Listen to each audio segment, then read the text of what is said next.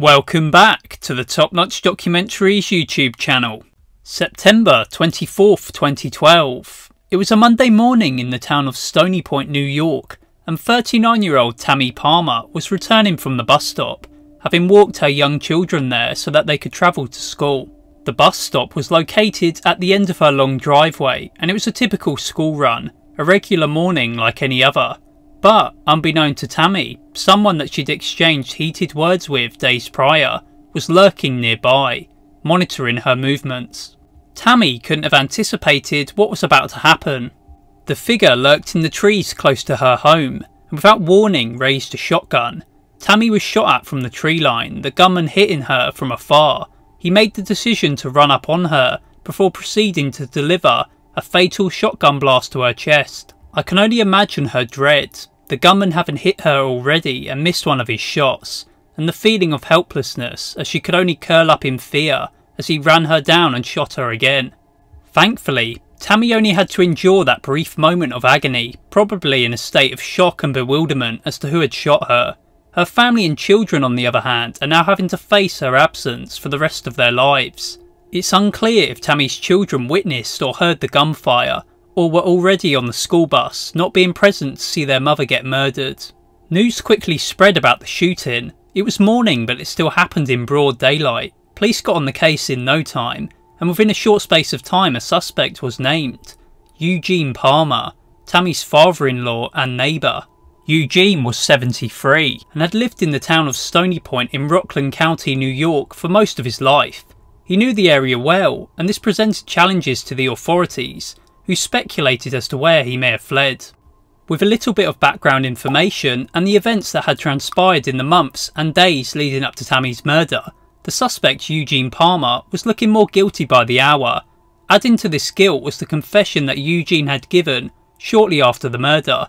Eugene had told all to his sister, but since he had yet to be taken into custody or convicted for this murder, this detail is still alleged.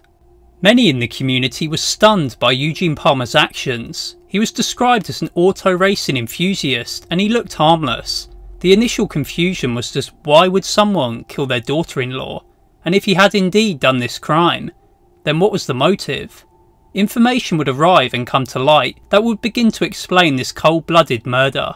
There had been tension building between Eugene and Tammy over a period of time. Tammy was married to Eugene's son, John Palmer, but their marriage had been falling apart for a while, and Tammy was eager to divorce John. Eugene lived next door to the couple and owned the property in which they lived. It was theorised that Eugene felt some type of way about a threat of divorce voiced by Tammy, and this ultimately led to a growing feeling of anger in Eugene. Tammy was planning on suing for Eugene's land, and I can see how this would annoy most people, and she had filed for a restraining order against John, having alleged that he'd assaulted her in the past.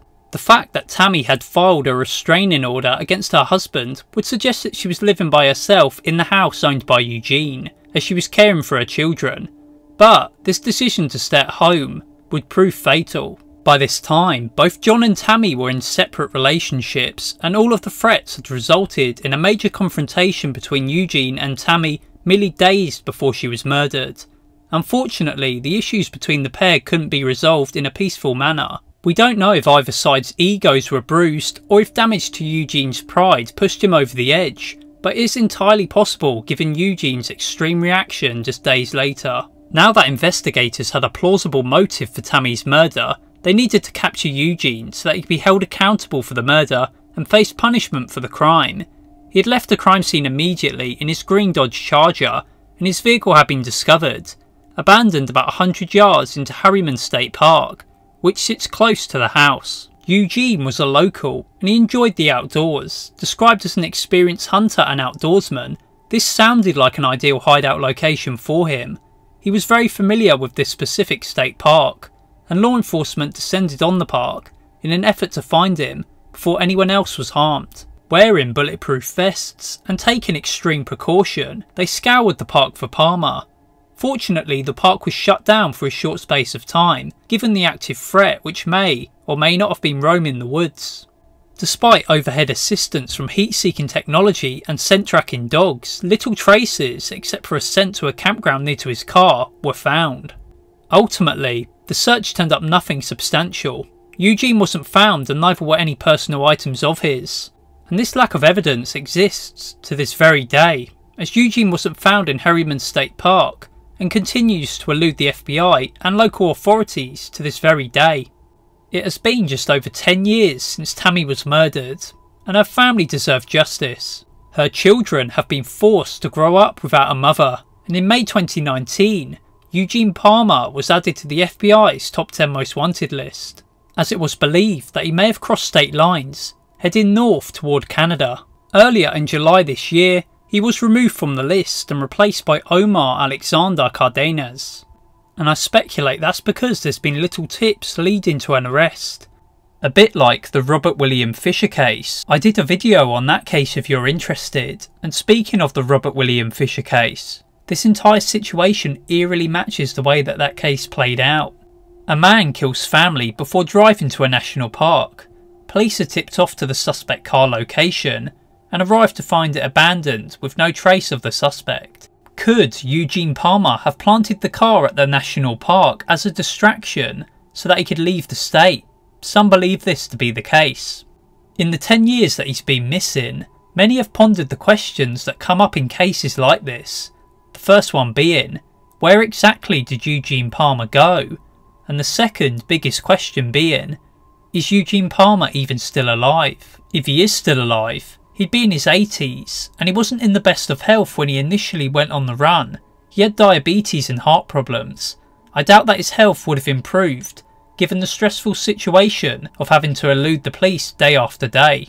Clarence Palmer, Eugene's other son, believes that his father is deceased and that his remains are somewhere in Harriman State Park. He even offered money to anyone who could help lead him to Eugene's body by using cadaver dogs. Searches of the state park have obviously taken place, but given the size of the area, anything could have been missed in those early searches. Eugene's son feels like his father died in the park because of his poor health conditions, and some even believe that he committed suicide following Tammy's murder, but clearly the authorities are sceptical about these theories, given this next update. One of the most recent updates to this manhunt came in August 2021. The FBI conducted a raid of Palmer's granddaughter's residence in Warwick, Orange County. They must have been following up on leads or suspected Palmer to have been hiding out there because they showed up heavily armed and prepared for a gunfight with plenty of law enforcement resources like an armoured truck. 40 agents surrounded the property and laid low in trees and bushes surrounding the home. Some agents had even snuck up onto the roof of the house for better positioning. Palmer's granddaughter and her children were handcuffed, but freed when it was determined that Palmer wasn't at the residence. In response to the house raid, Palmer's granddaughter wasn't all that happy. She is quoted as saying, "I have bruises all over my arms, and now I'm scared to open my front door. They ripped my security cameras off my house and broke my kid's trampoline." Like with any house raid for an FBI top 10 most wanted fugitive, most of the furniture in the granddaughter's home was ripped apart in search for clues to Palmer's whereabouts. I'm sure that it would have been a pretty stressful situation for her and her children. However, Palmer could still be out there and is considered armed and dangerous. If he had have been in the house, he might have taken the children or even her as hostages. He had killed his daughter-in-law after all, and so family wasn't off the table. Since relatives often become involved in aiding their on-the-run relatives, I think the FBI showing up the way they did was warranted. And speaking of family being involved, that was the case with Yasser Abdul Saeed from my last FBI top 10 most wanted video.